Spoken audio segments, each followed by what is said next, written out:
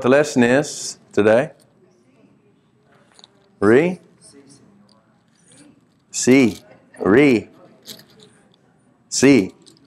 Yeah. Re in the Hebrew, see in the English. Deuteronomy 11:26 through 16:17. Hope you read it. I read it numerous times this week, looking for a prompting from the Lord to what to talk about, what to share with you about this group. Again, I heard something earlier in the week, and then I ignored it until this morning. I ignored it all week, but when I couldn't find anything else, then I thought, well, maybe I did hear from the Lord. It just seemed like a subject that wasn't worthy of my time. I'm sorry, that's the way my flesh felt.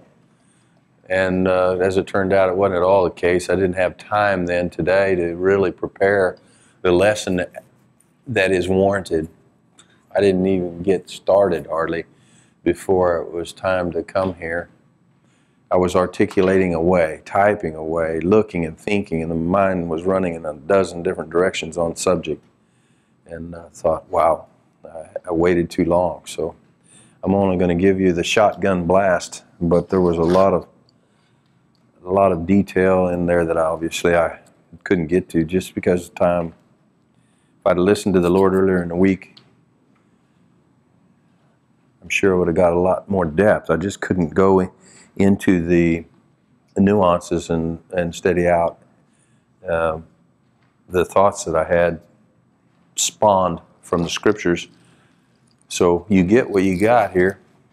I apologize. I didn't have time to even edit it. I didn't usually, there's always errors, grammar, and otherwise, because that's just what you're dealing with here. Just the dust, just the lips of dust, and I'm not a theologian or a scholar or even an educated man, just a common man, and a common man with a desire to see God. So here we got see. That's a good segue into see. Says Moses, and I'll give you a little ray in a nutshell here.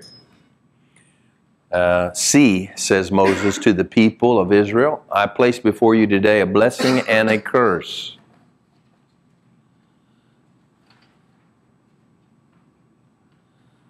Which there's much to say right there, isn't there? I place before you today a blessing and a curse. Just says a whole lot about accountability, doesn't it? It says a whole lot to, after you've been redeemed, there yet is a choice between blessing and a curse. The blessing that will come when they fulfill God's commandments, and the curse if they abandon them. These should be proclaimed on Mount Gerizim and Mount Ebal when the people cross over in the Holy Land. We spoke some more about, or we will speak some more about that, I believe. A temple should be established in the place that God will choose to make dwell His name there. And in the final location, we find that it was Jerusalem, and in the future day, we know that it is Jerusalem, where the people should bring their sacrifices to Him, and it is forbidden to make offerings to God in any other place. It is permitted to slaughter animals elsewhere, not as a sacrifice, but to eat their meat. The blood, which in the temple is poured upon the altar, however, may not be eaten.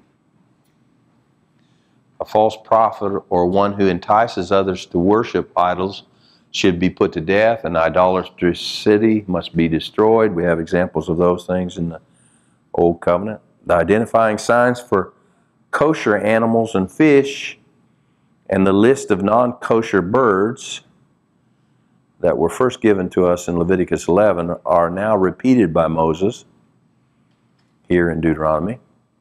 A tenth of all the produce is to be eaten in Jerusalem. or else exchanged for money with which food is purchased and eaten there. In certain years, this tithe is given to the poor instead. We have the firstborn cattle and sheep are to be offered in the temple, and their meat eaten by the Kohanim, or the priests. The mitzvah of charity obligates a Jew to aid a needy fellow with a gift or loan. And on the sabbatical year, occurring every 7th year, all loans are to be forgiven. All indentured servants are to be set free after 6 years of service. Our parashah then concludes with the laws of the 3 pilgrimages, festivals, Passover, Sukkot, and Shavuot. When all should go to see and be seen before God in the Holy Temple. That's an overview. There's several instances in these duplications of the word, or the resounding again, or the amplifying of the word, that refer to the animals. And that's what I first heard at first of the week, to talk about animals. And I waited till this morning to finally get in line with what the Lord wanted me to talk about. There's one thing that I note for us, as well as for the Israelites, that should be carried through this whole lesson, and through all lessons for that matter. There's 2 great tasks appointed unto Israel, and now unto the one new man in this present age. That is, we must learn to obey and learn to rule. I would suggest to you that's the theme of the entire Torah. This lesson is going to be about animals. Animals past, animals present, and animals future. It's a vaster subject than I really thought till I started into it. And this is probably the segue into really what I always point towards, and that is, not always, but as of late, pointing toward the millennial reign of Christ. And so I will bring those things out in this lesson, as well as speaking, and I will bring them out by speaking about animals. And then there's this one thing I'd like to state, because we have a tendency to let some of these subjects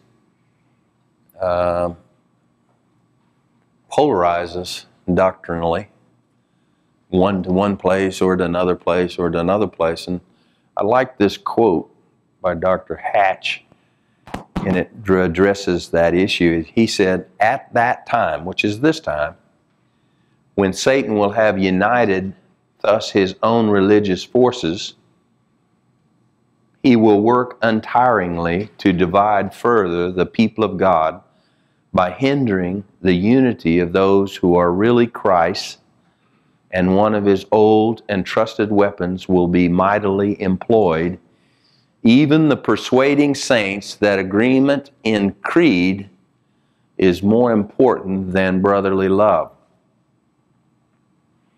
That seeing eye to eye must take precedence over the possession of a common family life. That orthodoxy is of greater moment than devotion to Christ and his interests. It deserves to be most widely known as a fact not open to question that the requiring acceptance of doctrinal propositions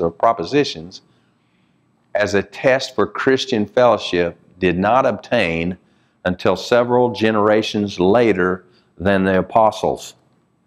Dr. Hatch has indicated that the practice was derived from the Greek schools of philosophy. And then he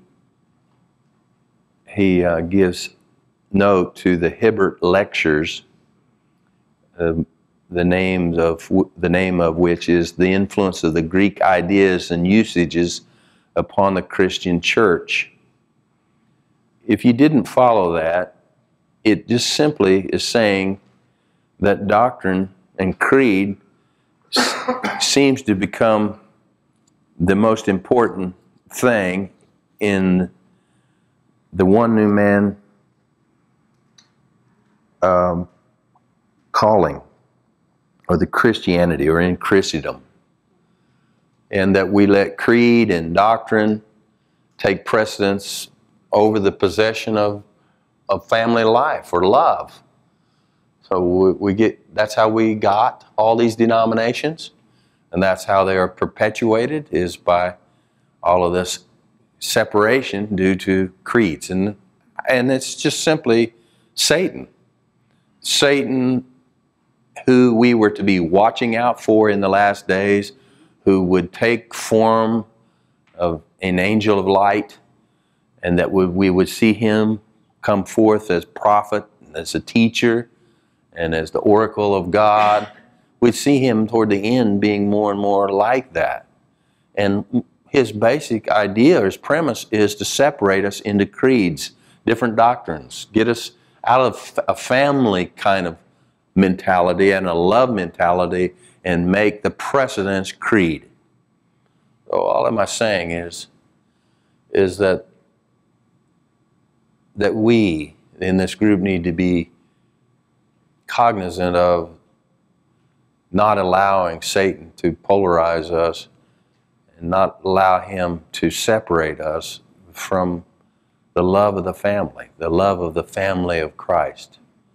And how we show our love to Christ is our embracing of those that are stronger or weaker in faith.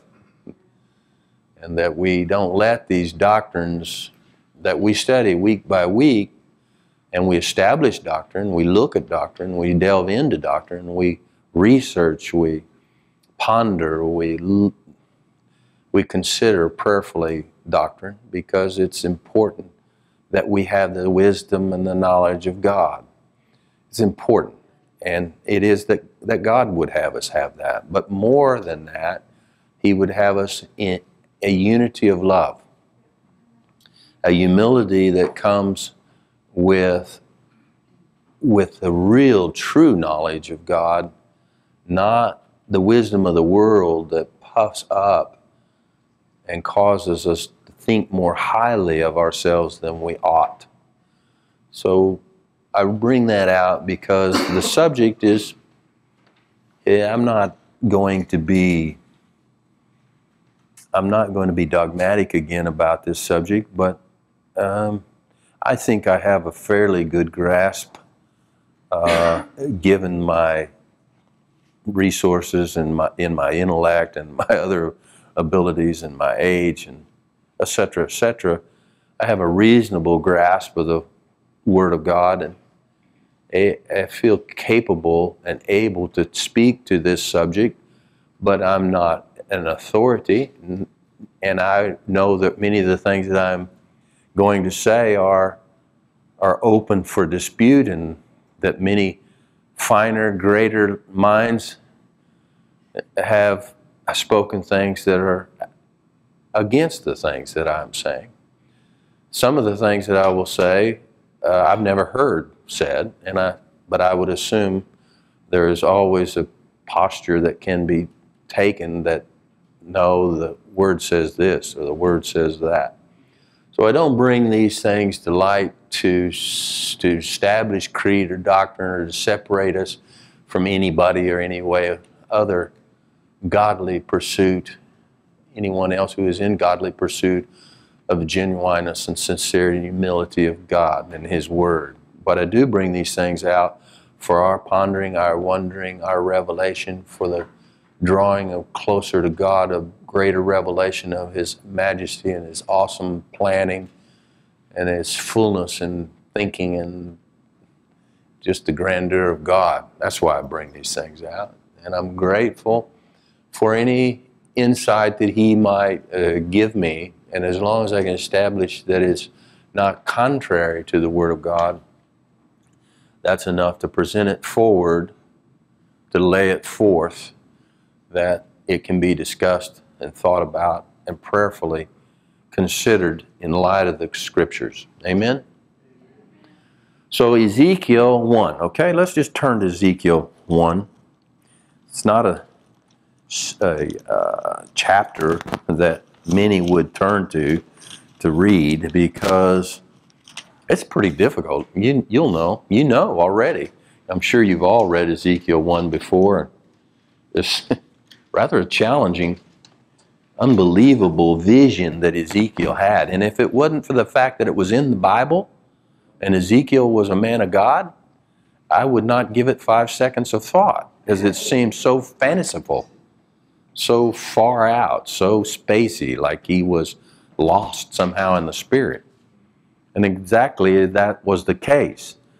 But yet there's nothing that's written in the Word of God that cannot be fathomed or sounded out by the right spirit. And I'd like to bring your attention to Ezekiel's vision starting in verse 4. He says, "And I looked, and behold, a whirlwind came out of the north, a great cloud, and a fire enfolding itself, and a brightness was about it, and out of the midst thereof as the color of amber, out of the midst of the fire. Also out of the midst thereof came the likeness of 4 living creatures." And that's really where I want to bring your attention to. If you remember, I said this lesson will be about animals. So out of the midst thereof came the likeness of 4 living creatures, and this was their appearance. They had the likeness of a man. And everyone had 4 faces, and everyone had 4 wings. If you will allow me to just make reference to Ezekiel chapter 10, you'll find that in Ezekiel chapter 10, these 4 beasts or living creatures are referred to as cherubims. Verse 8, "And there appeared in the cherubims the form of a man's hand." And in verse 7, "And one cherub stretched forth his hand from between the cherubims unto the fire that was between the cherubims." And all through this chapter, verse 18, "Then the glory of the Lord departed from off the threshold of the house and stood over the cherubims." And verse 19, "And the cherubims lifted up their wings and mounted up from the earth in my sight." And then verse 22, the last verse, or the verse 21, the next to the last verse of Ezekiel 10 says, "Everyone had 4 faces, and everyone 4 wings, and the likeness of the hands of man was under their wings, and the likeness of their faces was the same faces which I saw by the river Chebar."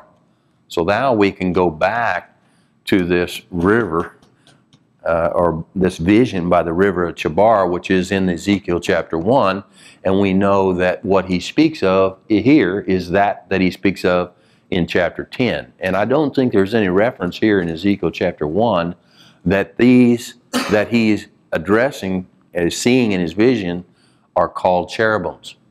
But I make a note to you that in chapter 10 he does.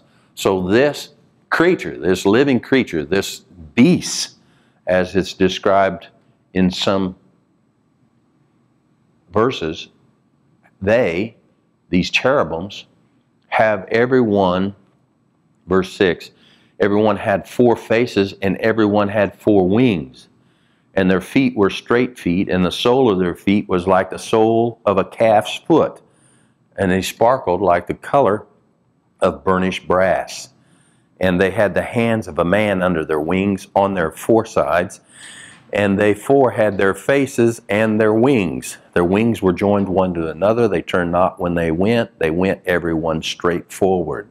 And as for the likeness of their faces, they 4 had the face of a man." So each one of them, these cherubims that he saw, had the face of a man and the face of a lion, and they 4 had the face of an ox, and they also had the face of an eagle. So then it goes on to describe in further detail this vision that Ezekiel had. 2 things. One significant thing I see here is, isn't it interesting that in the most intimate place in the 3rd heaven, besides God, inside the throne area of God, we find these living creatures that have and are depicting something on the earth that we call animals. And this particular living creature, this thing is called a beast in Revelations, has as one of its faces a man, but the other were the faces of animals. The second thing that I see here, very interesting, that I can just verily or barely see is, I have to take it with Revelations chapter 4 and 5, but what you can see is somehow this thing that Ezekiel's looking at, it consists of a throne. There's somehow in amongst this the throne of God. And it's like a living throne with wheels turning and creatures moving, and they darting from here to there and back, and they're all moving in one direction. In other words, they don't turn, they just go and come. And you can see if it's four-sided, it could go and come and do this and always be going forward because it's four-faced. And somehow or another, if you can just visualize that there's this living throne, that's what I believe is being depicted here, is a living throne, something wherein God sits. Something wherein He sits. Now, one way we can get that picture is when we look at the Ark of the Covenant, in that we have the cherubim on both sides, and between the cherubim is the Lord God. He is there between the cherubim. So here I believe what Ezekiel is saying is he is getting a vision of the throne of God. And that throne is not as a throne that we would think, one with the back and a front and chairs and the legs and he sits down on, but a living, dynamic thing that's live and moving, and lightnings are flashing and movement of the living creatures and giving glory and praise unto Him who sits on His throne. It's an amazing thing to just, in a little ways, by the use of your God-given imagination and the depiction of the Word, you can visualize this mighty throne, this amazing, majestic throne. What a sight Ezekiel must have saw. Then if you turn to Revelations chapter 4, it's again written by John, who is caught up in the Spirit. Like Ezekiel, he's caught up into the Spirit. He's caught into the Spirit up into this realm, be it the third heaven or the heavens below, whatever.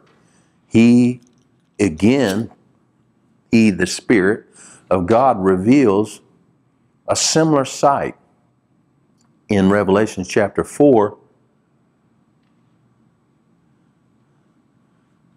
verse 2. And immediately I was in the Spirit, and behold, a throne was set in heaven, and one sat on the throne.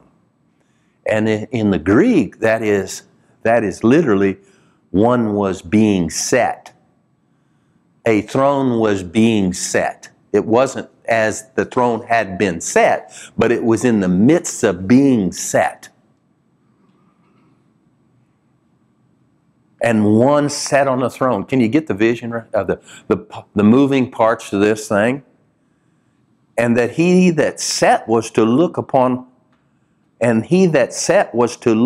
like a jasper and a sardine stone, and there was a rainbow round about the throne, in sight like unto an emerald. Isn't that similar in description of the amber and the light and the flame that we have back in Ezekiel? And round about the throne were 24 seats, and upon the seats I saw 24 elders sitting, clothed in white raiment.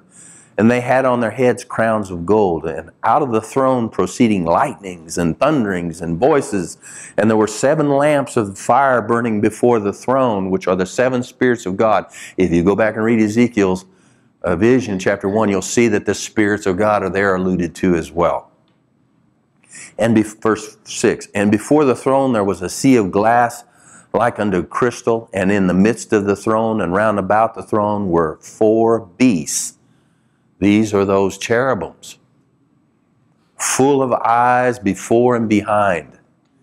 And the first beast was like a lion, and the second beast like a calf, and the third beast had a face as a man, and the fourth beast was like a flying eagle. So there again, we have this reference, the exact same reference as Ezekiel chapter 1 and chapter 10, and we see that in this depiction of this setting of a throne, the setting on a throne, around the throne, are these beasts, these cherubims. And at the end, I believe, at the end of chapter 5, I won't read it all, but at the end of chapter 5, Revelations 5:14, and the 4 beasts said, Amen. And what I like about that is that before that, verse 13, it says, or verse 12, saying with a loud voice, Worthy is the Lamb that was slain to receive power and riches and wisdom and strength and honor and glory and blessing. And every creature which is in heaven and on the earth and under the earth and such as are in the sea and all that are in them, heard I saying, blessings and honor and glory and power be unto him that sitteth upon the throne and unto the Lamb forever and ever. And the 4 beasts said, Amen. I like that the cherubim were able to speak. Take note that these cherubim were able to speak. These beasts with these different heads were able to speak. And not only were they able to speak, but they were able to praise God. And note that in verse 11, Revelation chapter 5:11, it says, And I beheld and I heard the voice of many angels around the throne and the beasts and the elders. And the number of them was 10,000s times 10,000 and thousands of thousands. Wow. Wow, wow, wow, wow. I don't know. Someone's done the calculations. That's a bunch of people or a bunch of beings that represent before God.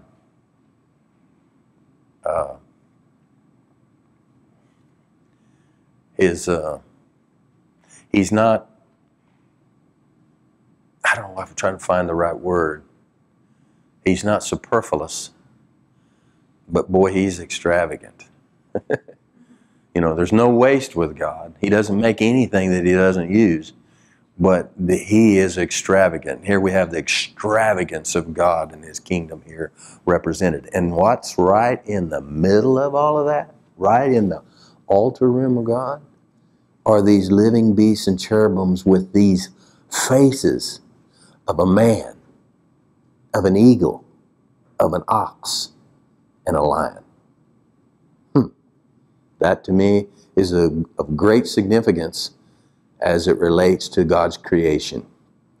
I'll try to ferret it out a little bit. So that's just a brief undertaking of looking into the cherubims and their nature and their existence and their place, their position. And I would have had more time, I would have delved deeper into that. I invite you to. I'd like to make this statement off the beginning of that animals have covenant also. If you and I have just simply excluded them or not given them thought or not even cared, the reality is God cares, and God has made covenant with animals. Not just man, but animals as well.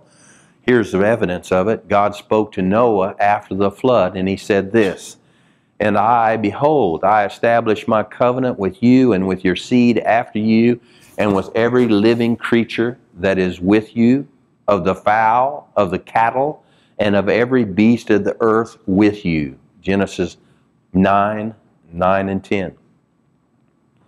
Here the four tribes, or the four reflections that were indicated by the cherubim, are specially and distinctly mentioned as being all of them heirs to the promises of the Noahic covenant. Thus, the promise of God remains sure that he will never again smite any more everything living as he did in the days of Noah, and the promise is made to beast as well as man. Right? Amen?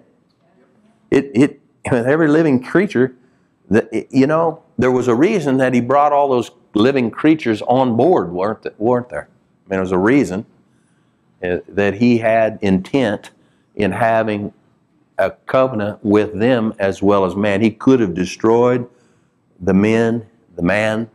He could have destroyed the animals, or he could have destroyed the animals and left the man. But the fact is, he redeemed not only man, but the animals.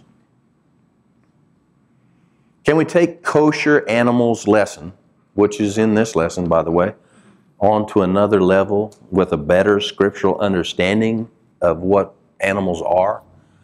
In other words, can we grasp better the wisdom and understanding and the knowledge of God in understanding more as to who and what these animals are and represent? Wouldn't it be even add more to our understanding than just the mere surface understanding of kosher? I mean, it's one thing to understand not to eat pig, but it's another thing to understand what a pig represents. It's one thing to understand that a camel or an ostrich or whatever is not kosher, but it's another thing to understand why. It's another thing to understand that it's another thing to understand actually that all things eventually will be kosher.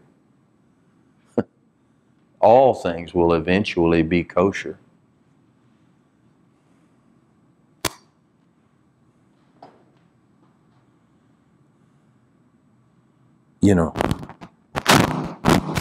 Sorry. I'm really not doing anything to cause that. I don't know if that can be heard on the inner tube or not. Yeah, can it?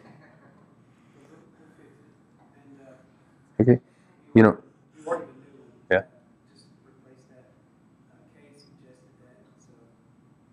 Yeah. Okay.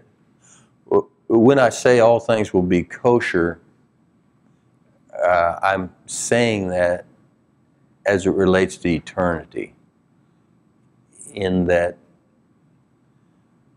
Christ himself is not kosher to the Jew.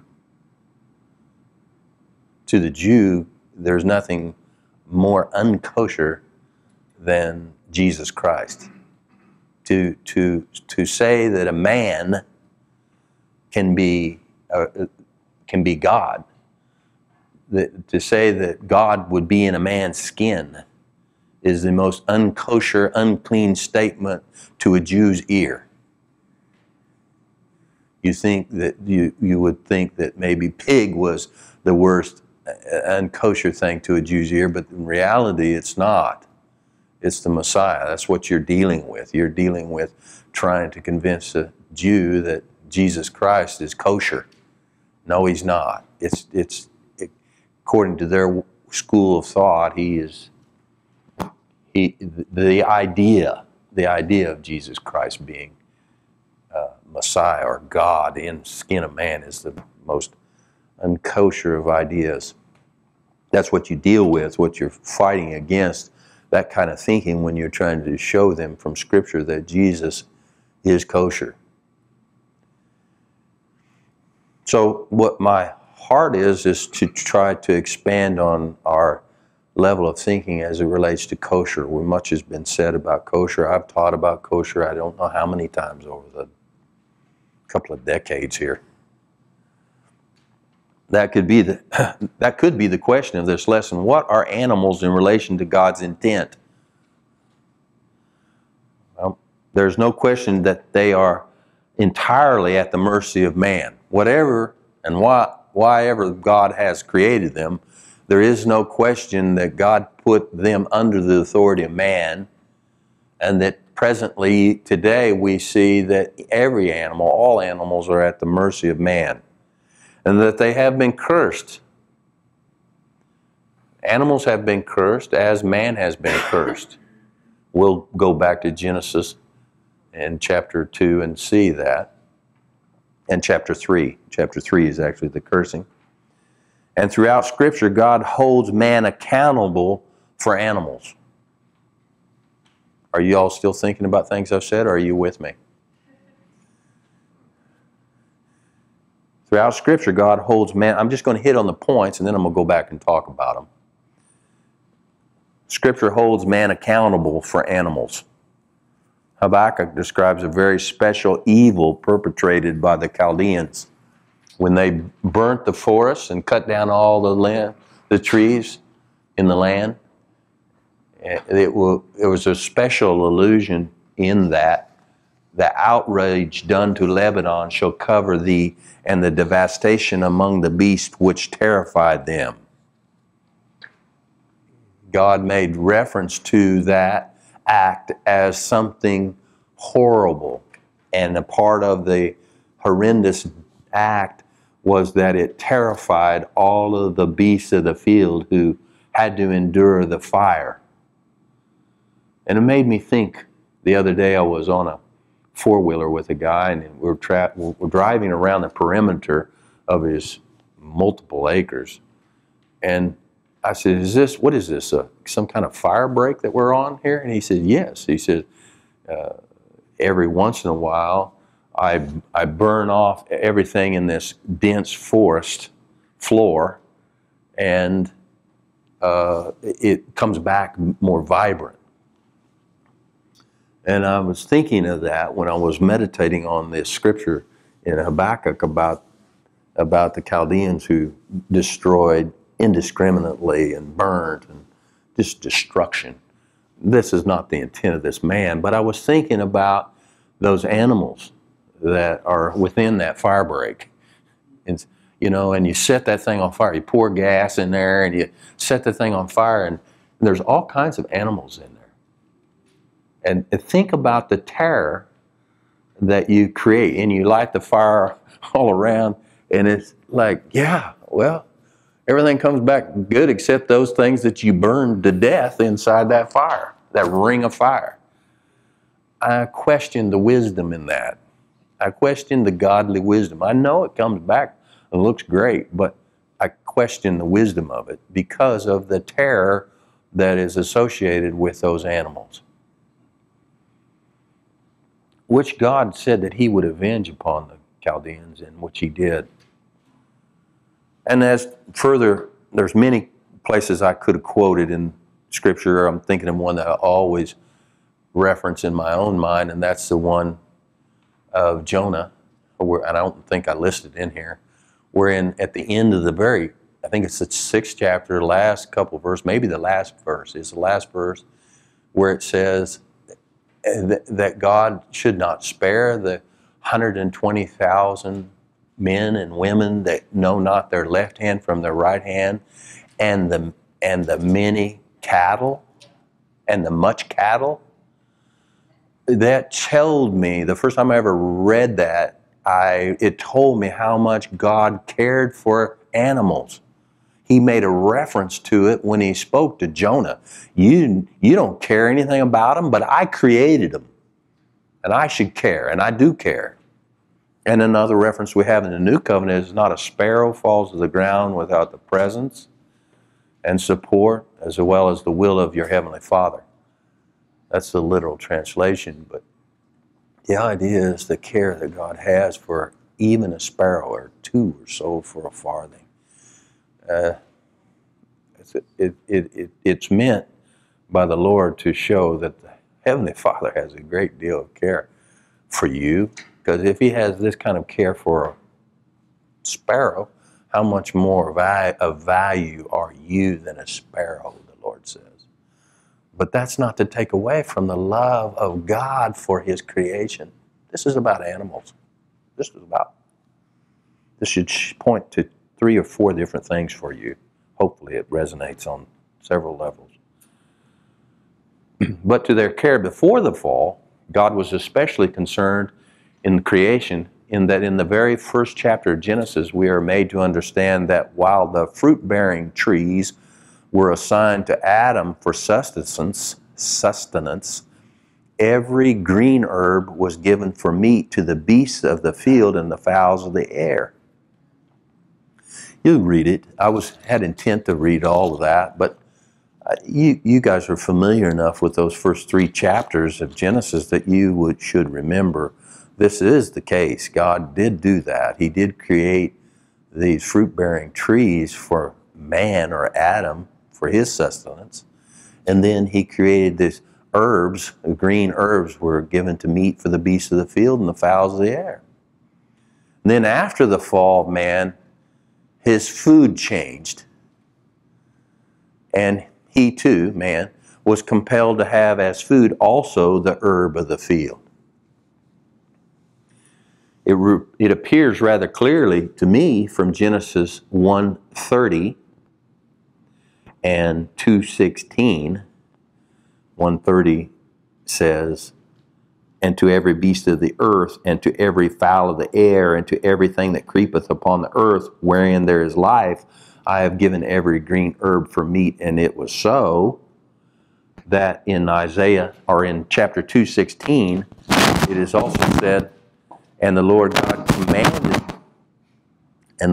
commanded the man, saying, "Of every tree of the garden thou mayest freely eat." Those are the references, along with Isaiah 6 through 9, that originally man was not intended to eat animals. That appears to be clear in Scripture, that man, when he was created, was not intended to eat animals. I don't think there's really any question that God didn't create animals for him to eat. But after the fall, that became a part of the fall, that same carnivorous spirit, the spirit of murder, spirit of lust, of flesh, was predominant, and God sanctioned it, that man may eat of meat. But from the beginning, it was not so. He also sanctioned divorce, but it was not so from the beginning, Moses. Moses gave you that law because of the hardness of your hearts, is what Jesus Christ said. And that's the case with us eating the animals. They lusted after the flesh, and God gave them flesh until it stuck in their teeth. Quail this deep. All right, you want meat, there, eat. And then he sent a strong vexation upon them. Could animals talk before their fall? And you're going to have to forgive me, I told you that I didn't edit this and I didn't particularly order it. If I'd have gone back through it and I could have moved this here and that there, it probably read better. And so I'm just going to have to give it to you as it came to me and I wrote it down. Could animals talk before the fall? We can adduce through Scripture that animals were capable of speech in the beginning of recreation, as there is no mention of shock or surprise when the serpent spoke. Nor later was Balloun disturbed when the Lord opened the mouth and the ass spoke. And it stands to good reason that animals being subjects of man's kingdom would have from the recreation been able to communicate with man. Does that make sense to you? They're subjects, right? They're vassals. And it stands to reason that God made subjects that were able to communicate and speak. And then, of course, their communicative skills, as ours were diminished at the fall. Job speaks of the lack of the wisdom of the ostrich. Do you remember that? Saying God has made her forget. You know, what the reference is that the ostrich would hide its head in the sand, put his head in the ground, thinking that if he could hide his head, he was hidden from danger.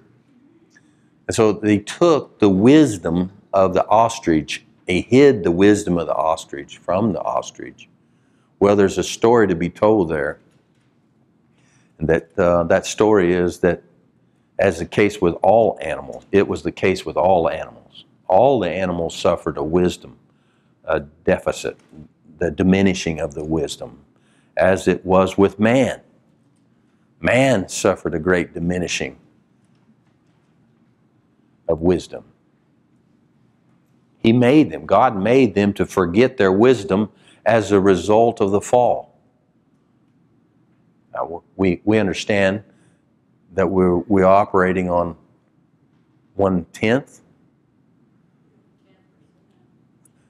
We're operating on 10% or less. 10%, as Patty said, that's a genius.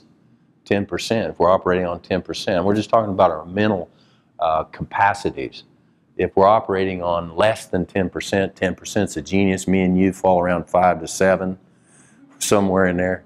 Then we can understand that in scale, you have a fall, and if your wisdom as a man fell 90%, then you can imagine that your vassals, your subjects' wisdom would have fallen 90%. You see it? So you and I look at an animal as if that's the way it was created, but the animal was no more created that way than you are created the way you are.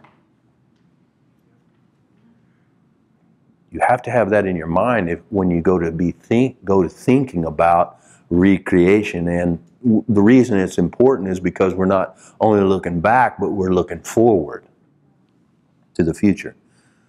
Now, Genesis says this: now the serpent was more subtle.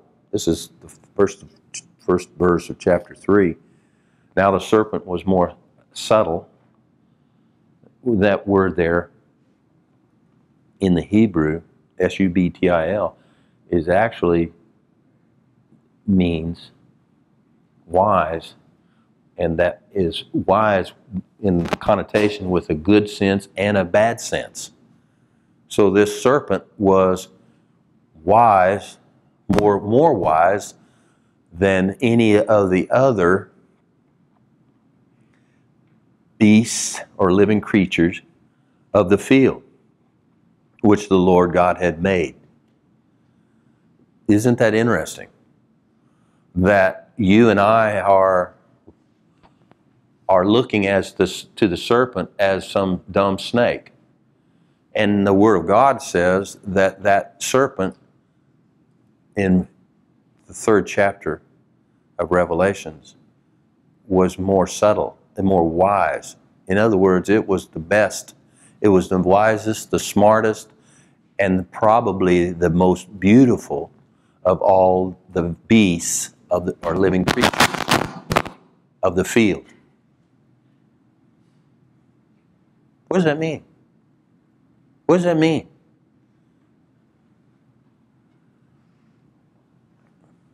Well, we find that God speaks then to the serpent, right?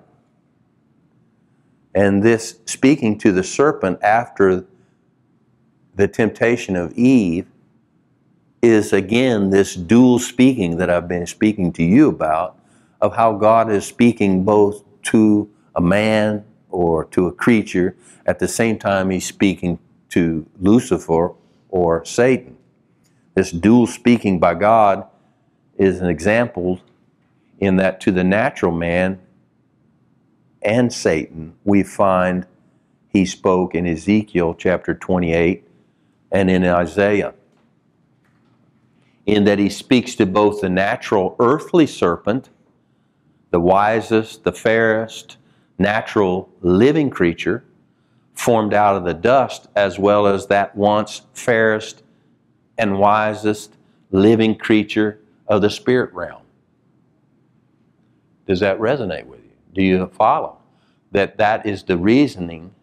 That is very well the reasoning of Satan, in that when he went to the beasts of the field, he went to that beast that was the highest and fairest and wisest to, shall I say it, to conspire with, to bring down the man. Did you have something? Yes, I mean, now it makes sense. When you're talking about speaking, and of course I've always felt like animals had a special place on the earth to the Father, but Adam had dominion over the beasts of the field and everything, and evidently this serpent has, if he has a soul, had to have, free will. And so what he does is he decides, Satan convinces him first, this is what we need to do so that we can take, back dominion. Why else would God have cursed him? Exactly. And he spoke first, Kathy, to the serpent. Right.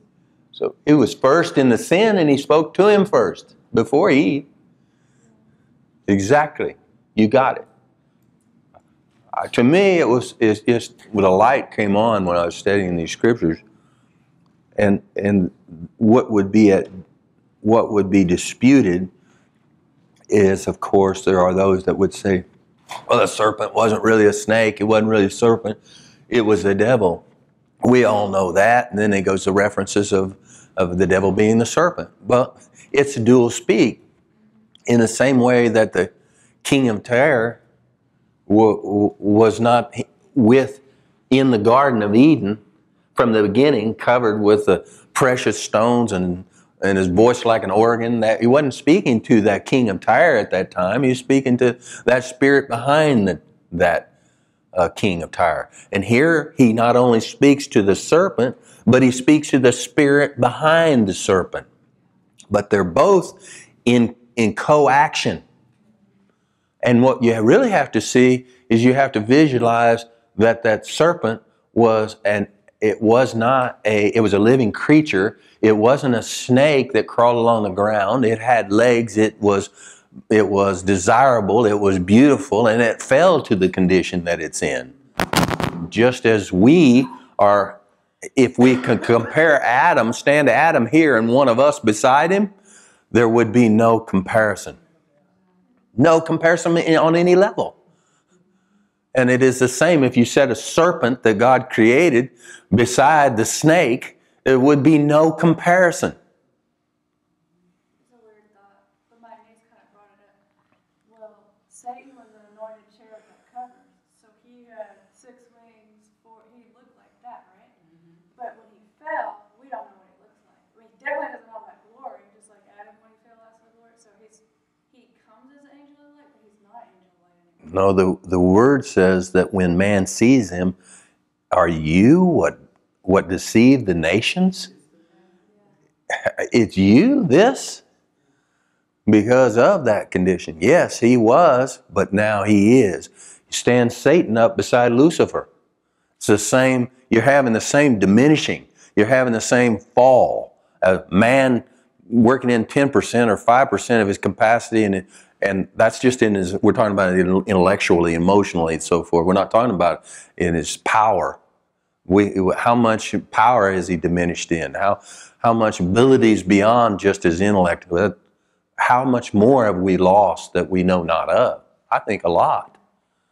A lot of abilities. I even think the ability to transcend both heaven and earth, but that's just another speculation. What I'm trying to give you is things that are not really that speculative. They just haven't been sounded out. They haven't been dived into to understand the dynamics.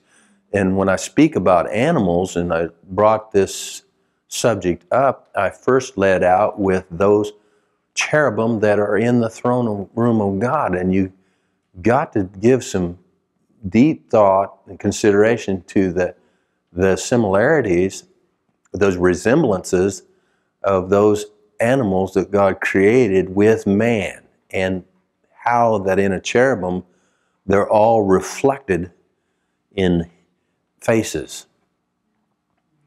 So I was suggesting in that paragraph that it made sense, scriptural sense, that the one that Satan would have chosen to conspire with would be as he was the fairest and finest in the spiritual realm, he would have chosen he that was the fairest and finest in the physical realm. No doubt the wisest physical creation would be the natural target for that one once wisest of the spiritual creation to conspire with and be best equipped to communicate with Eve. If he, the serpent, was the wisest, are you with me?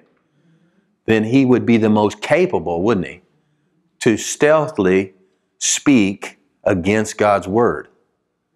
And that is what the word subtle means. To put sentences together, nuances, and tie thoughts together intelligently and beyond intelligently, wisely. That was the ability of the serpent, both Satan and the physical creation. Both had the ability to speak subtly. And therefore they brought forth that first temptation couched in those words of, hath God really said? How clever. Really, think about it. How clever. It's not really a boldly stating that God is a liar, but hath God really said? Have you not misinterpreted, or maybe God has a hidden purpose for you saying that he said this, and oh, here they go. Well, the implication is that the physical living creature, the serpent, the snake, would have been the first in treason. And I chose the word implication because that is just what it is. It's implied. That the first being to whom Satan went to deceive man was this wisest subtle serpent that God created, the wisest among all the beasts of the field, or the living creatures of the field. And once having gained knowledge of evil, once that serpent had gained knowledge of evil, once he had been won or coerced or deceived into believing the lie of Satan, then he himself, having now the knowledge of evil, was not ashamed to speak against the word of God. And it was the serpent to whom God first spoke and cursed. I'm talking about Genesis chapter 3. And the Lord God said unto the serpent, because thou hast done this, thou art cursed above all cattle, etc. That was the first curse that was spoke, was against he that first fell.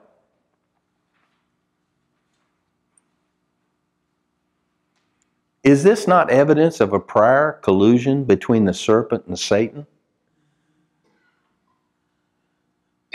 I think so. The serpent was one of the class of 6 beings that created. God created these 6 classes. You can go back and count them, as I did several times to make sure I was correctly counting them. He created man, and then he created the aquatic. Yeah, aquatic. It's funny, I knew the word but didn't know how to say it. I started saying he made the fish, but there was more than just fish, so I put the aquatic in there. It's everything that's in the water that swims. And then the fowl of the air, the cattle that creepeth, and then that which creepeth upon the earth, and the beasts or the living creatures of the field. Those are the definitions of those creatures that God created when he recreated the earth, when he repopulated the earth. I say recreated, repopulated, because we in this group have understood that there was a pre-Adamic world that was before. We, by practical experience in our own time, see the animals, have powers of intellect and emotion. I mean, each of you have had pets or have pets, and you've understood how they can get so, in tune with man that you can read their very body language and how emotional they can be, how much anger they can have, how much fear, how much love, how much joy, excitement. What's that? They can read off. Yeah, they're intuitive. And in the condition that they're in, they have ability to reason and think. They are motivated and demotivated. They have the abilities of a human being. Just dog trainers will tell you that dogs they build up to at least a 200-word vocabulary. Yeah. I mean, it's amazing. Well,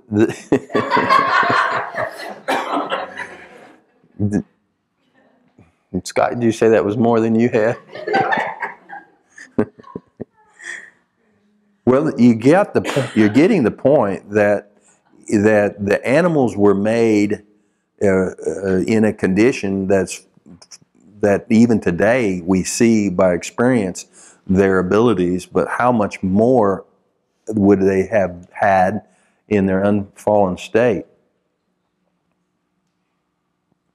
It's not hard to imagine that they once would have had greater abilities just as man did, and as man lost a great deal of his abilities and privileges along with communicative skills with his master. Didn't we lose communicative skills with our master? We walked in the cool of the day and talked to him and communed. That no longer happened after the fall. And we in our way were struck deaf and dumb. And so it is that we are deaf and dumb by the loss of the faculty of our spirit, the loss in the sense of it diminishing in its abilities, not in that it left us, for we did not have, our spirit did not leave us in that day, but in the day that we died. But we experienced a separation in the day of the fall, and then that we lost our faculties. We became deaf and dumb in our communicative skills with God, our Creator, at that time our friend, having given ear and heed to Satan. Likewise, animals lost a great deal of their skills, including communication, being struck deaf and dumb as it relates to their master. Isn't it interesting that they can't communicate with us just as we can't communicate with God? They can, but it's through effort, isn't it? And we can, but it's through effort, isn't it? We're totally dumbed down from where we were. And so it is with an animal. And isn't it interesting that God's weight of justice is that he that heeded and listened to that spirit became deaf and dumb to him? To me, it's amazing.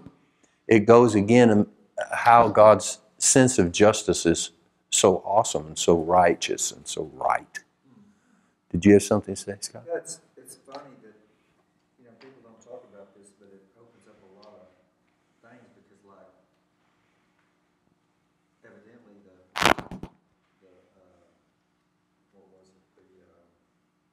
serpent, God changed what he ate evidently after he did what he did, because he said, now you're going to crawl in your belly and you're going to eat dust, which I'm assuming will be man made out of dust, whatever, but it's significant too, because Jesus, he said, unless you eat my body and drink my blood, you have no life in you. So he's saying something really profound there, because God at the first said, don't eat that. Don't eat that. And now Jesus is saying the tree of life over here, which was the tree that they didn't desire, and it still says he wasn't desired.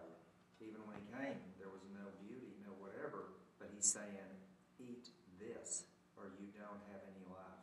That was what I meant by Christ himself is unkosher. Even the many went away from that day forward, but they couldn't take that saying that what does he mean to eat of his flesh and drink of his blood?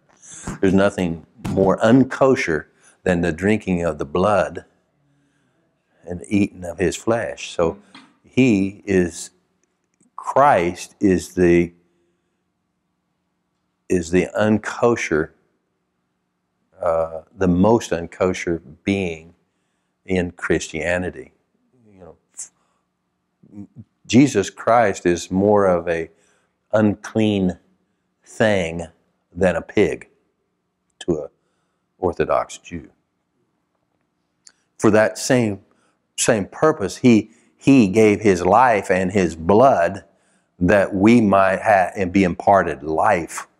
Therefore, eat no blood, drink no blood, for that is representative of something much higher and holier than you are now capable.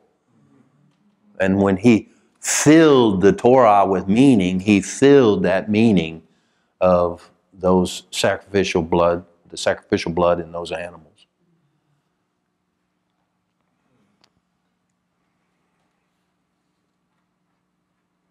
So, man having greater abilities is hardly a question, having lost his covering in the garden and having lost much of his original powers, and even more at Babel.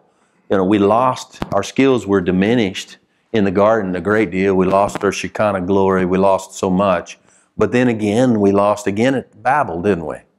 We had certain abilities, creative abilities, communicative skill abilities one with another, and even that again was diminished at Babel. Christ is likened unto a lamb. Does not the simple fact of Scripture depiction add great value to the lambs?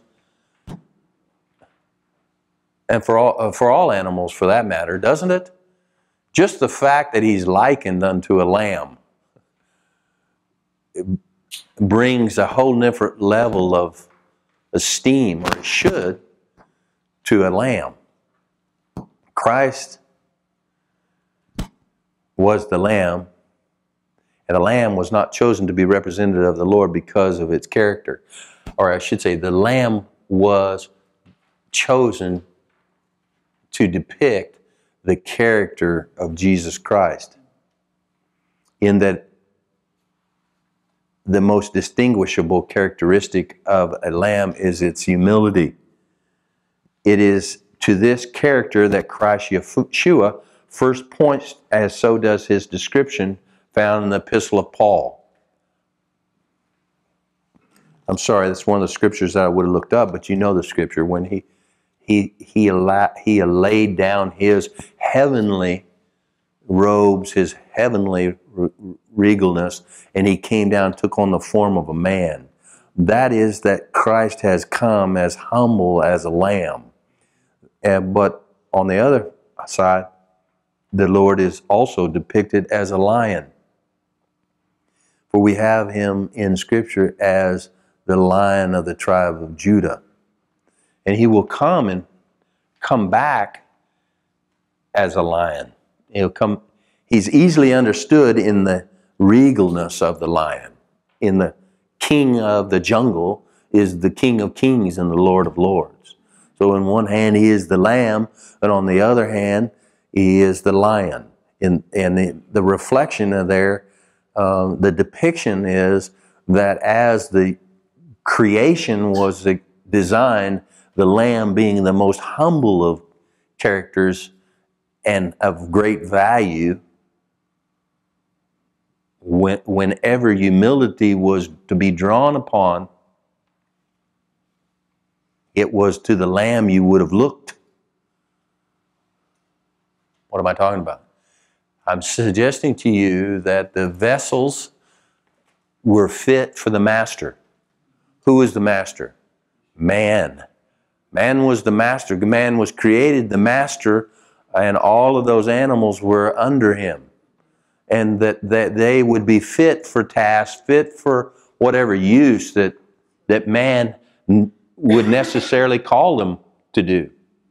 And first and maybe foremost, man would have had along beside him in the inner circle would have been the serpent, because the serpent was the wisest of all of God's living creatures.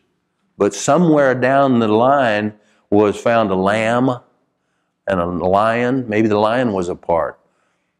Do you see what I'm saying? Each of them had special gifts, faculties, that as the vassals, the subjects of man, that they could be used for man's purposes, whatever those might have been. And certainly there were many pursuits that we know not of today that would have been open as opportunities for man and his joint or his subjects could have accomplished had we stayed in the state that God created us. So this lamb is reflective of humility, and so Christ is depicted as a lamb, even into the book of Revelation, and as he is depicted with the regalness of the lion and the ferociousness, the might. Who can stand before that kind of might of a lion?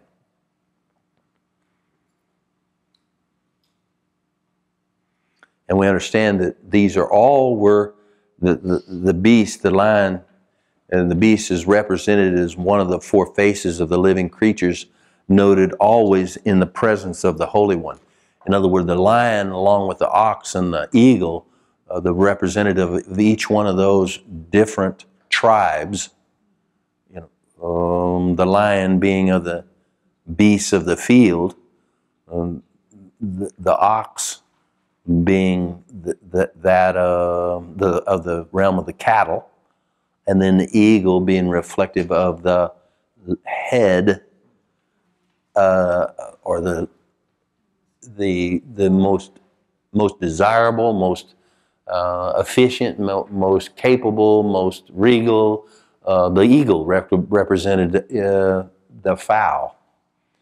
So, and that brings up an interesting thought that, had I more time, might have delved into, is if this cherubim, and I'm sure it is, that was reflected in Ezekiel chapter 1 and 10 and in Revelations 4 and 5, that cherubim was the same living creature that was put between man and the tree of knowledge.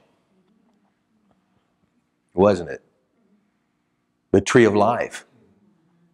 It was put between him. There was a flaming sword, but also there was this cherubim or cherubims that were there that Adam could look and see this representative of a living creature that had his face and these other three beasts or animals' faces. This would all be representative to man, that having had that relationship with God and having had that atonement, that partial atonement by the death of animals, the shedding of the blood, and the covering by their clothes, the covering of their skins as clothes. Stay with me.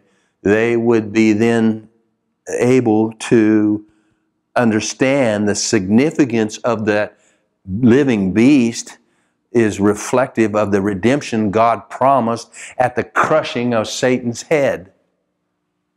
And when he looked in to what he could not attain to, that tree of life, he would also see the representation before him in the cherubim of that sure redemption for all of man and beasts.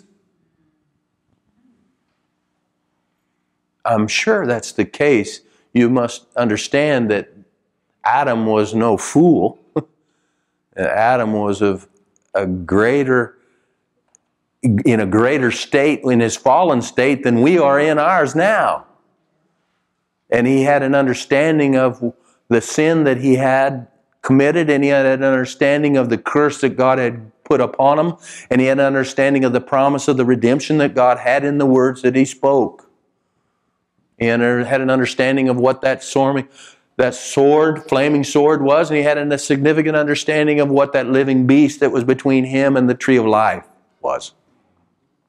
I told you I didn't have much time to ferret out a lot of these things, but I would that I had. Sorry.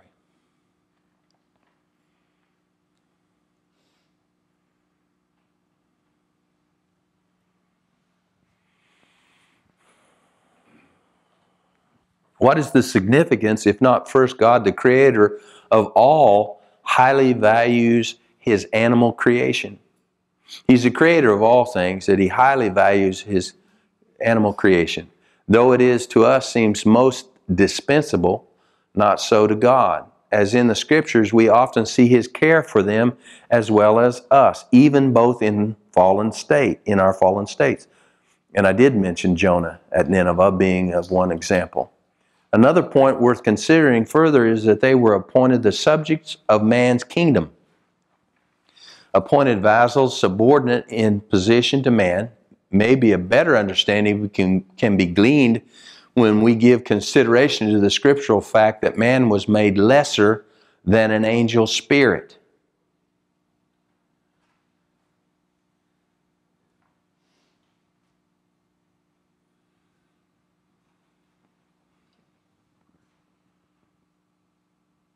In other words, you might be able to grasp the rationale or the reasoning of an animal as he looks to man if you were to consider that God created us less than angels. Angels are more intellect, more power, more capabilities than us. Maybe you can grasp how it is that an animal must feel if you can get in the position where you can understand how you feel as it relates to the angels.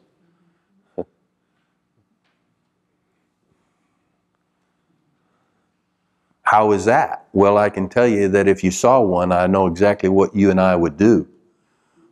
We would prostrate ourselves so fast on the ground where our knees would get weak and we'd shudder and we'd fall. Similar to how an animal relates to a man. That's what I'm trying to show you.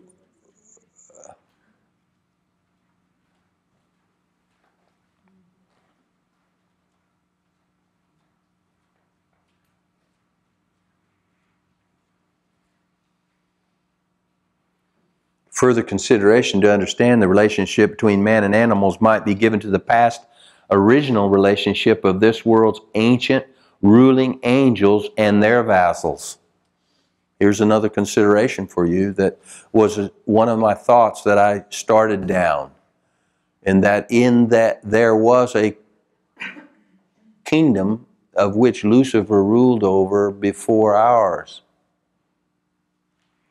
And we might get a better idea of our kingdom, past and present and future, as it relates to animals, if we thus consider that Lucifer had in his kingdom vassals, subjects, of which we are not fully acquainted with. Angels and their vassals as that now of the present fallen angels and their wicked demon minions. Oft I've thought, who are these? Where do they come from? Where do demons come from? Where are these devils? Where are they from? What are they? And maybe we could understand what they are when we understand that God has always made a hierarchy of governments. And that if we understand that Lucifer in his kingdom, who ruled and reigned here on earth over his subjects, God appointed, that when he fell, they fell. And as he fell, they fell, so had man in his kingdom fall, and the animals fell. And as man is in the highest of the hierarchy of the new recreation, as Lucifer and the angels were the hierarchy of that kingdom that included the vassals that we now understand as demons and devils. And even to some extent, I think, wicked spirits and unclean spirits. Are you with me? Do you see the connection? You wonder where they come from? Well, maybe another creation being in the future would look to the back and see the written word as it relates to man and animals, and they'd have to relate in such a way as we are having to relate. In other words, it's not difficult, really, to understand the dynamics of our realm when we look at that realm that was prior to us. And that we were inserted in a realm that was already there, but we were to take dominion over this realm. But rather than take dominion, we fell into the same trap that they fell into. And we, man and animals, are just in the same sense fallen as Lucifer and angels and their minions, which were demons, fell. And to me, that's significant in my thinking as I look at the hierarchy of this spiritual realm that I am to deal with. I'm to deal with this realm within, and I'm to deal with that realm without. I'm to deal with learning to be obedient to God, and I'm learning to rule with God. And it's significant to me to understand the dynamics of what was and what is and what will be. And this talk that I'm having with you right now clarifies in me some of those questions that I am asking God as it relates to what are these? How is that? What will be? And I see clearer and clearer all the time that these things that I'm saying to you are and were real, and that is the reason that God gives us the future understanding of what will be. And we can understand what will be better if we understand what was. And what does it matter that we understand what was or what will be, other than how we can reign and rule and learn to be obedient in the now? Okay. I've had a very interesting week. Spiritual warfare. I know that the Lord has been preparing me for weeks now because I've been listening to your tapes or lessons on prayer and the spirit realm and that kind of thing, and been seeking God on how am I supposed to be a part of this and how can I engage. And Tuesday morning, the Lord woke me up, and He said to me, He said, you need to repent for committing adultery against Yeshua, your bridegroom. And I said, okay. And so I went and I repented and sought forgiveness.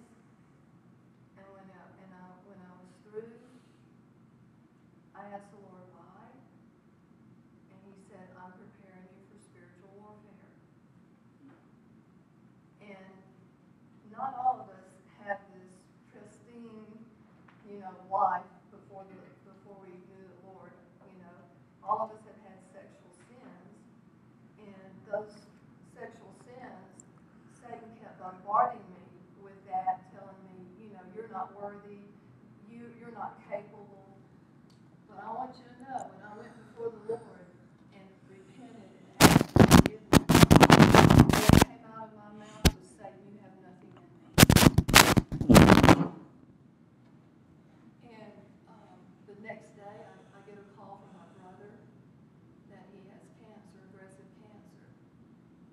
then that afternoon, we get another call.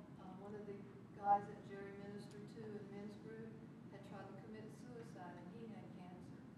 And so I feel like the Lord, as we seek Him, He will give us the ability to overcome those principalities and powers, rulers of the darkness, in order to fight for these people here. I know that my brother needs his soul restored. I know that he has a troubled soul, even though he's serving God in every aspect that he knows how to. But God has given us the ability, if we will seek Him, He will show us what we need to do in order to fight that fight, that we can overcome that first heaven, to get to the third heaven, to have answered prayer for those brothers and sisters in the Lord that we know down here that are, I told Steve, this other guy, I said, I'm here to fight for you so you won't lose your inheritance. See, I know his history. I know what he's been involved with. And he was crying, and he could hardly speak. And he kept thanking Jerry and squeezing her hand. Thank you for coming. The Lord will put these people back in your path. We've lost touch with him for 10 years. And another friend called and said, he's in the hospital, and this is what has happened. God will bring these people back to you, that you can minister life and hope to them so that they can rule and reign. He was a fiery preacher 15 years ago. And then Satan came in to his life. He allowed him to come back in. And the Father loves him so much. It's just like when you're talking about those animals. He loves this guy so much that he told Rufus to call Jerry and say, hey, this is what's going on. And when Jerry came home, I said, I'm seeing him tomorrow morning. And it was the most beautiful experience to minister life back to him. And You had been prepared. You had prepared your heart. God had prepared you to do that ministry. And part of that ministry to him was the battling of the enemies that had oppressed him. exactly. And what's being taught here is important because we have people that we want, that the Lord is wanting because they've done certain things. Satan's deceived them, and they had a talent and a gift that's been stolen from them, and we have the ability through ministry to cause them to rise back and to where they can overcome. And that's one thing that this guy knows Scripture, and that was the one thing I was telling him over and over again. You have the ability to overcome this. I said, you've got a good heart. God knows that. God loves you. I said, it's not how you start this race, it's how you finish it. And I said, those Wednesday nights, that's what Jerry was reminded of. I said, those Wednesday nights were your acts of righteousness. That is part of your shield of faith. And you pick that back up. And you don't let Satan steal your inheritance. And Jerry and I are going to be here to back you up. And it's just, that's what God's Praise the Lord. I know that must have been powerful to that guy laying there on that hospital bed. Just trying to commit suicide, for the devil tried to take him out and steal his inheritance. And God spared him and allowed you to go speak into his life. Amen. May God prepare us all. And, well put, that if God cares so much for the animals, how much more does He care for us, who are standing under a whole lot more accountability than even the animals. God help him more. Did you say? Steve Moore? God help him. Praise the Lord.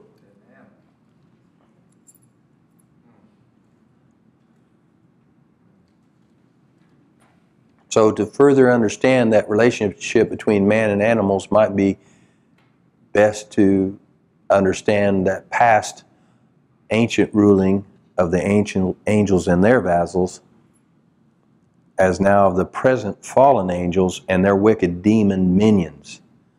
And as the case was with man, that he fell comparatively to that of his vassals, so the fallen angels fell comparatively to theirs.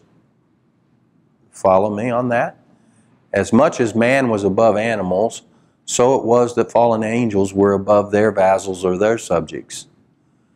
Their living creatures. Whatever living creatures God had created for them, for the angels that were not fallen, they fell comparatively in that those lesser spirit beings, which I have named demons, or I think the Scripture's name, but I have referred to here, those lesser spirit beings as opposed to physical beings or living souls. Demons, wicked spirits, unclean spirits, and assuming that there are others of these besides fallen angels,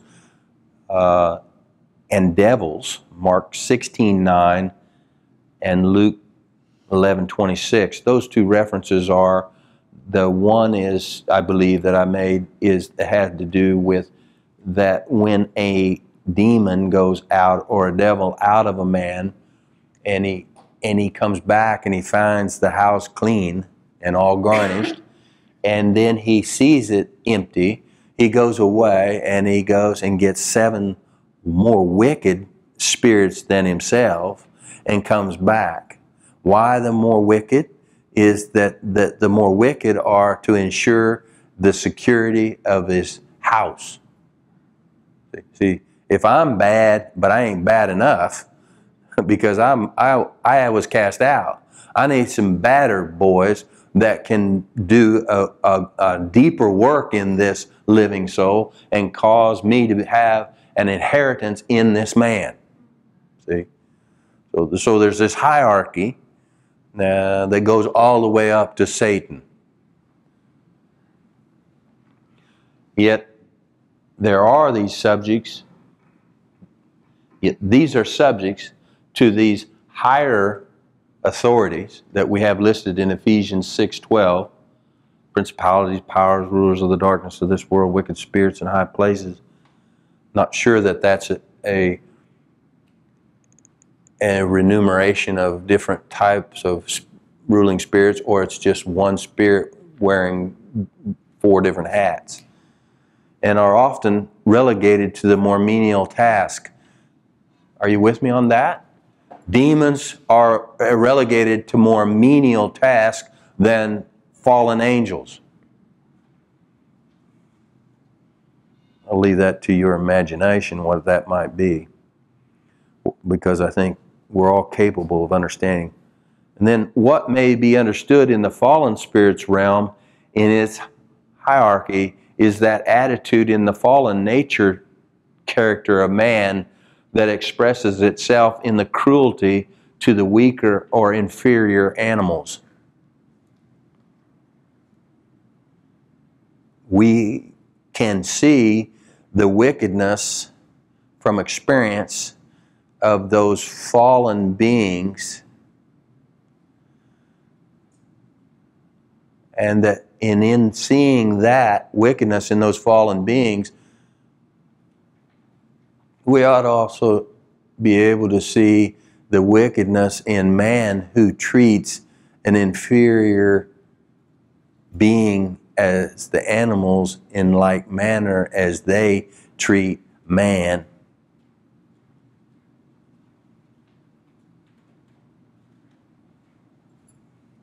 And we should be able to learn a lesson right there.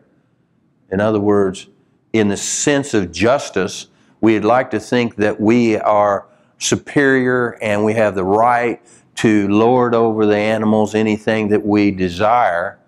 Well, if that's justice, then those beings that are higher than us have every right to lord over us in every way, in any way they would like. If that's justice. We don't like to think in terms of being ruled over in the way that we might rule over some inferior thing. But the reality is we are subjects to being ruled over in the same kind of manner as we have ruled over those animals cruelly and wickedly, in that we have not stood in the love of Christ. That's the only thing that exempts you from that kind of treatment, and you have that choice in the treatment. You joyfully sometimes suffer some types of treatment for the greater inheritance. But those that are lost in the world and without Christ suffer at the hands of those, and they suffer at the hands of what they themselves have sown. They have sown in unrighteousness, and they're reaping in unrighteousness. They're sown in wickedness and cruelty, and they're reaping in wickedness and cruelty. And the Word says to suffer, but to suffer for those things that are righteous, not for things that you do that are unrighteous. I'm only trying to bring light upon that spiritual realm, and while I'm doing that, I am trying to, on a lesser level than on other spiritual levels, I'm trying to instill in my audience a new respect and esteem for animals. And if you don't get anything else out of this lesson, which I think there are 2 or 3 different other levels that are more significant than that, but if nothing else, get the idea that is here painted in Scripture, that for us to treat animals with indifference or cruelty is a sin. It's a sin we'll be surely sorry for. I was telling Patty when the Lord spoke to me about this, I couldn't help but think of my dog Pooch. It was not my dog, but it's our dog. And I have often said, and probably you've heard me say, that was the most stubborn animal on the face of the earth. And at one point, I can remember the moment, had I had a knife or a gun in my hand, I would have killed that dog. In lieu of no knife and no gun, I was even more cruel in that I beat it with a hose that I had in my hand. I was so angry. And I felt like Balaam. You know, now I feel like Balaam. I feel a fool. And the dog looked up at me, not with hatred, not with pity, but the dog looked up to me what I read as, "You just don't get it, look.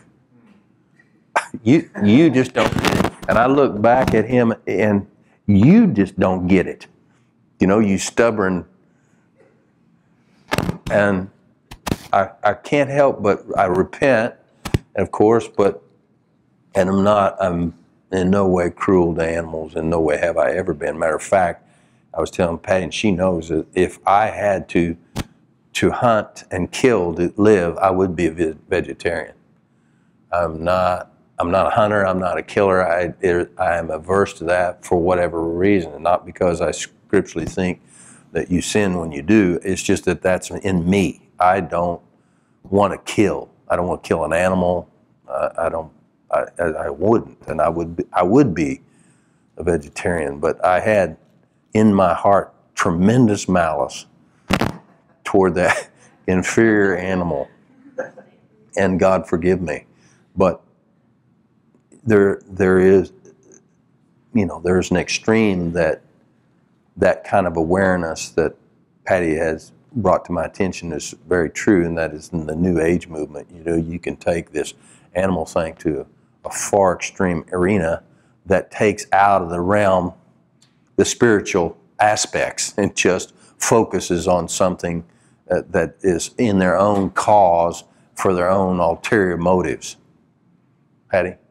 Well, that's what we were discussing earlier about different people, like the Native American culture has a very high regard for animals. They understand the sacredness of the creation by the creator of animals and their different attributes and characteristics. But the problem, like anything with the created, is if it gets distorted and perverted, then you start worshiping the created rather than the creator, and you get off, and it gets amiss. But I think that that's a very valid point with those peoples. There's different peoples that have high regard for all of God's creation, but if it gets perverted and distorted out of balance, then it becomes something that the New Agers could take and run with, or whatever term you wanted to put to it. And we have to, we're trying to get the understanding, put it in balance, and have a healthy respect and honor for all of God's creation, and understanding the fall and how we all came to be in this kind of condition. Amen. So where was I? Certainly Lucifer's nature was of a superior state before his fall, as was those spirits and beings subordinate with him. As certain as it is that man's current state is far below that state in which he was created. I know I'm repeating myself there. And so it may be understood that the natural state of animals is far above its current state, and that speech and intellect and emotion and other capabilities are easily seen from Scripture as their past condition and sure hope of their future condition. Those past examples of service, besides those now evident, being reason, speech, emotion, found in the serpent of the garden and in Balaam's donkey. We have those two examples, but there's others as it relates to their potential or their capabilities, even in their fallen state. Man's and animals' past and future are appointed by God to be harmoniously interwoven, as reflected of those cherubim on the four faces. God's creation has had a harmonious hierarchy. Scripture tells a system of government which he has ordained, past, present, and future. Animals have their appointed place and are at the least depicted in that heavenly realm in the living creatures, and appointed a portion in worship, even in the most intimate places. Revelations chapter 4 and 5. And Ezekiel chapter 1 and 10. Animals are appointed a place in the millennial kingdom. They are represented to be a part of that future kingdom of Christ, not in their fullest exalted state, but at least in a much greater state than they are currently. That we read in Isaiah 11:6, where the lion and the lamb lay down together, etc. So we know that nature that they have now is no longer a part of their nature then. Christ is pictured riding a white horse, as are his vast armies following him. Then seen is the fullness of the Scripture of Christ's two comings. First humbly upon the foal of an ass, and in the future second coming exalted upon the white steed. Those two Scripture references are in Zechariah 9 and 10, and then Matthew 21:4 through 11 is the story of Christ riding in on the foal of the ass, which is the filling of the word of Zechariah 9 and 10. And then when Revelations 19, those scriptures have to do with the Lord coming on a white horse and his armies following him on white horses. I don't think at all that is some kind of allegorical kind of symbolism in my mind, that there is no reason to use, there would be no reason to use that symbolism. Why the white horse? And because the horses and in their exalted state have a place in the kingdom of God.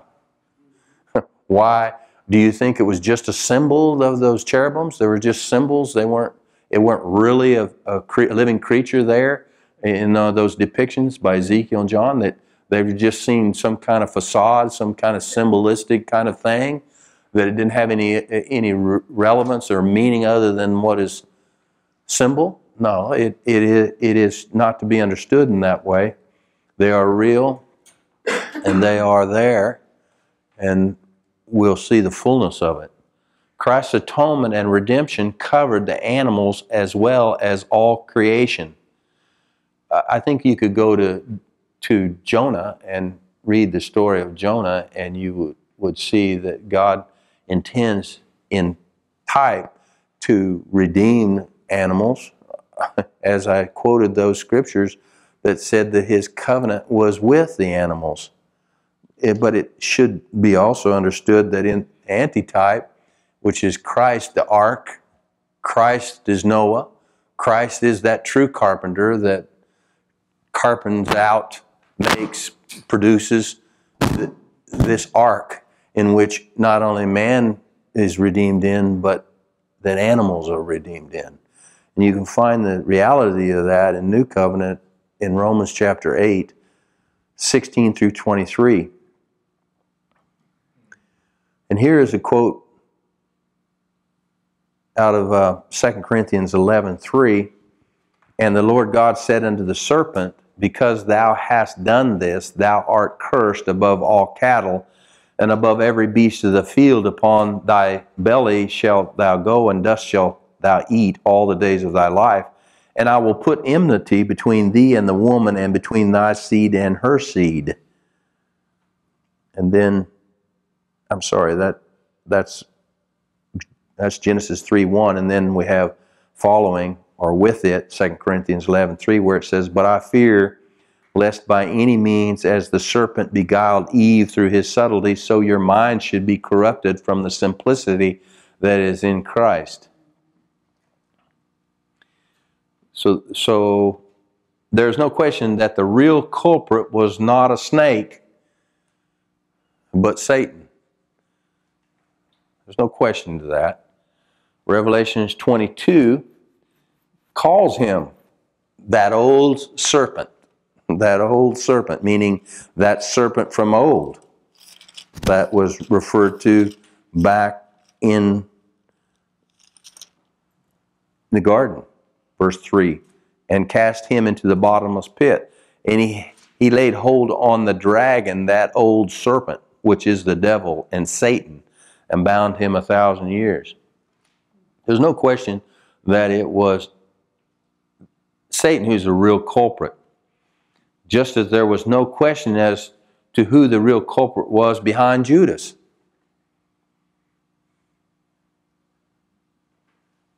Right? I mean, we blame Judas and we hold him responsible.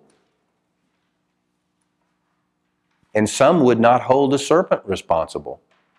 But I suggest to you that the serpent is just as culpable as Judas was. I'm trying to add to you the credibility of the things that I've said from Scripture. That it's not something that is spun. But if you can relate to Judas, and then you see in Scripture where it says, John 13:27, in that he entered into Judas, Satan entered into Judas. But why and how? Because of the will in Judas. Therefore, it's the same will in the created being, the serpent, who was the wisest and fairest of God's living creatures, those beasts of the field. Same dynamic. Yielding of our will, the yielding of the will. Nevertheless, there was a conspiring that God held both lesser parties accountable. He cursed the snake, and he cursed Judas. Better had it been that you had not even been born. Nevertheless, you know that, nevertheless meaning we would maybe like to let Judas off the hook, and we may be compassionate and want to let the serpent off the hook, but in reality, God has not let them off the hook. And if he calls them accountable, it's just. And as it relates to the snake, he will continue to bear at least part of that garden apostasy in the millennium. This scripture I found. The wolf and the lamb shall feed together, and the lion shall eat straw like the bullock, and dust shall be the serpent's meat. So you see that in the millennial kingdom, God extends to the wolf and the lamb a different nature, and maybe even unto the serpent a different nature, but he did not suspend that curse and allow him out of the responsibility of that which he conspired to do, and he remains a serpent who will be on the ground, on the dust, always face down where he belongs for what he did. He belongs humbled. Are you with me? If it was just speaking to Satan, if it was just Satan and everything else was just emblematic and, fanciful and symbols, then you wouldn't find this curse that had been perpetrated on the snake in the garden, and then again in the millennium, it's again resounded that you will continue to serve out that curse that you are appropriately given because of the great apostasy that you created or fell to in the garden. Does that make sense to you? To me, that just warrants the idea that he is in dual speaking when he speaks both to that serpent that was the wisest of God's living creatures and to Satan both. And that's bore out in that curse on the serpent is yet the one that crawls on the earth, not typical of Satan, but the literal physical creation of the serpent continues to crawl upon its belly. Genesis 1:24, God speaks and forms out of the ground, and animals were. Let the earth bring, the word says, let the earth, first chapter, Genesis, let the earth bring forth a living creature after his kind, cattle and creeping thing and beast of the earth after his kind, and it was so. These creatures, being the subjects of man's kingdom, would have had in the beginning a prowess that fit their master's use. This bore out greatly in that although none was found, a search among them for a compatible helpmate for Adam was undertaken.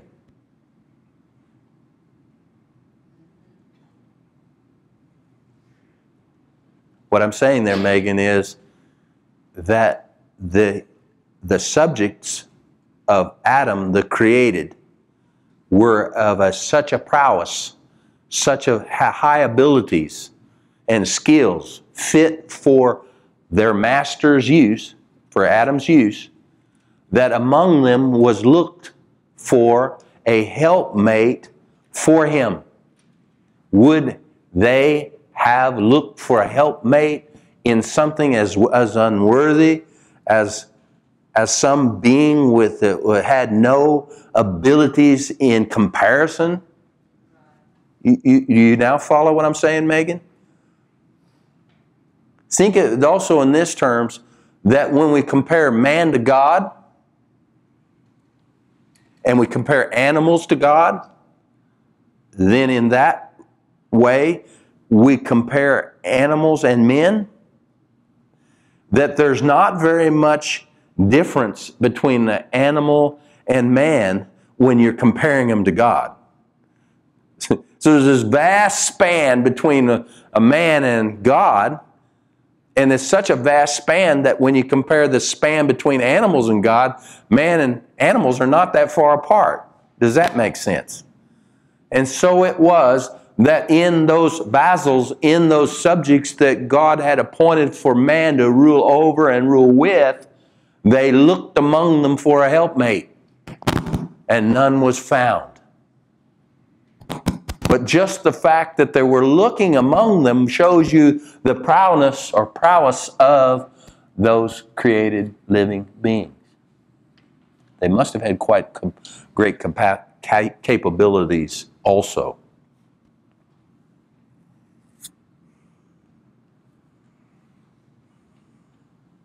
Where was I? Where is that on the page? Yeah, I got it. But man was created differently. He was created differently. Animals were created in a certain way, but man was created differently. And the scripture says they were created in the image of God, created he him, formed out of the dust of the ground, just as the animal, and breathed, though, into the nostrils the breath of life, and man became a living soul. So it is, and unto man God subjected all things in the world's creation, thereby distinguishing greatly from animals who were brought into existence with less regality and nobility, in that man was intimately formed in his image and life was breathed into him.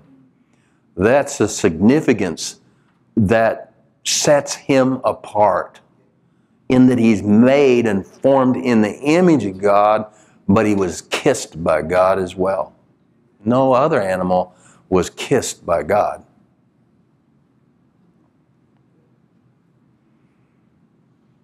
That which has to do, that breathing into him, that which has to do with the gifted ability of the Spirit, thereby becoming a living soul.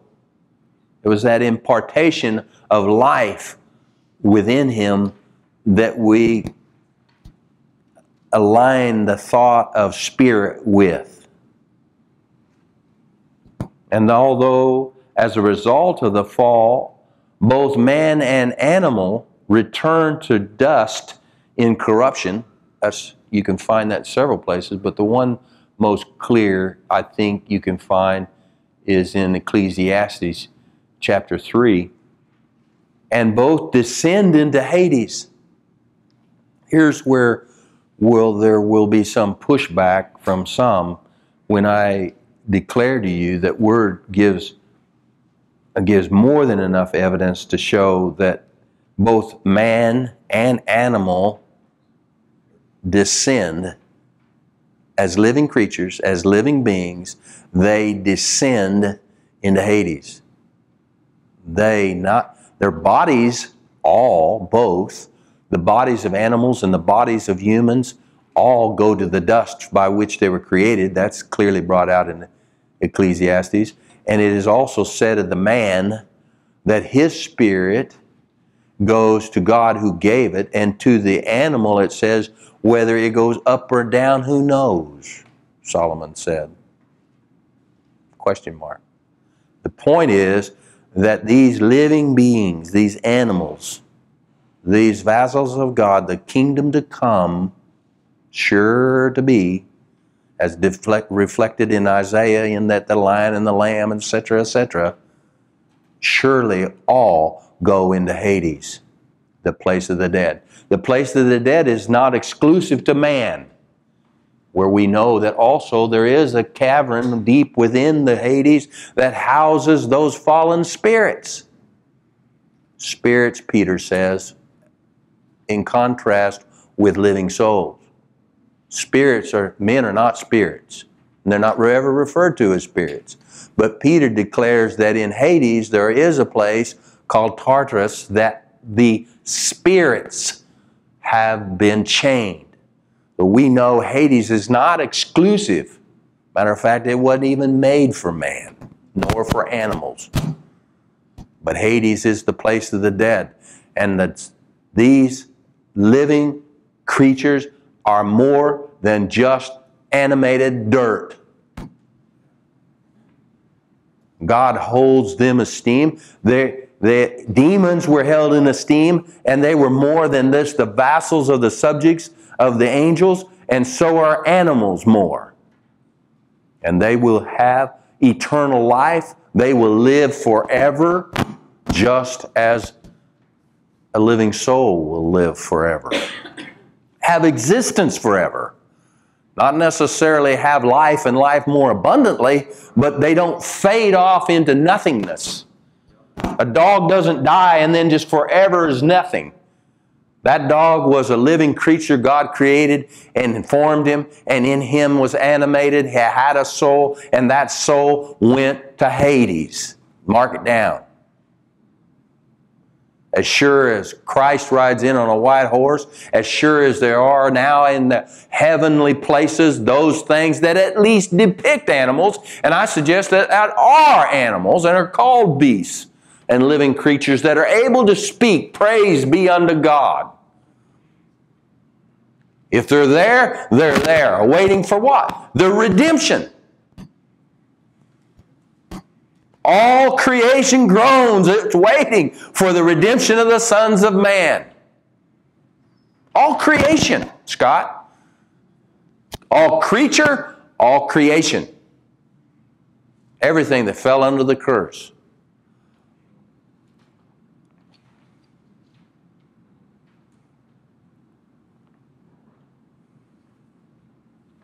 And although as a result of the fall, both man and animal return to the dust in corruption, and both descend into Hades, animals' hope for resurrection is tied to man's glorious, glory-filled resurrection.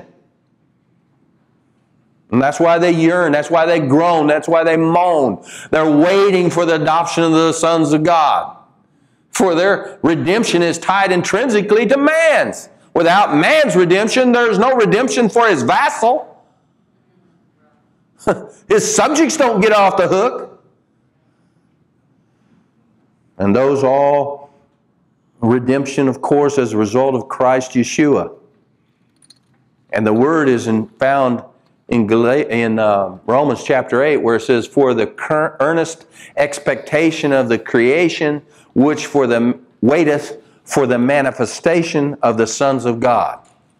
Because the creation itself also shall be delivered from the bondage of corruption. What is the bondage of corruption if it's not the death and the grave? Into the glorious liberty of the children of God, waiting for the adoption, the redemption of our body, the first resurrection. That is what the animals await for. That's what all creation waits for. Romans 8, 19 through 23. And then Revelation 6:13 says, and every created thing which is in the heaven and on the earth and under the earth. That pretty much covers everything.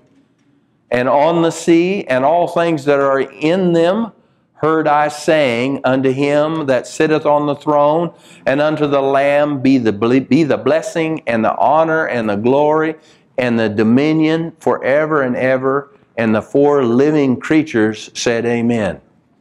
Revelation 6:13. So that's it. I have to put a period at it, but I have to tell you that if you would have had probably another half an hour to 45 minutes had I not drugged my feet during the week looking for something more fit for this elite group.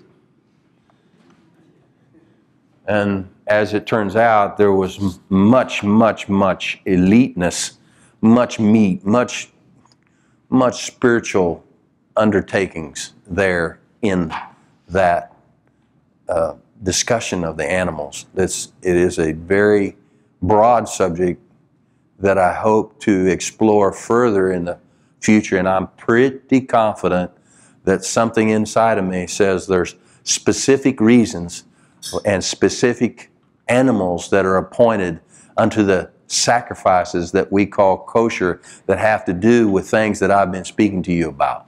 And the breaking down the beasts of the fields as to that tribe or that category as opposed to the cattle. Cattle. God made cattle. That's a whole arena, a whole field, a whole tribe all of its own.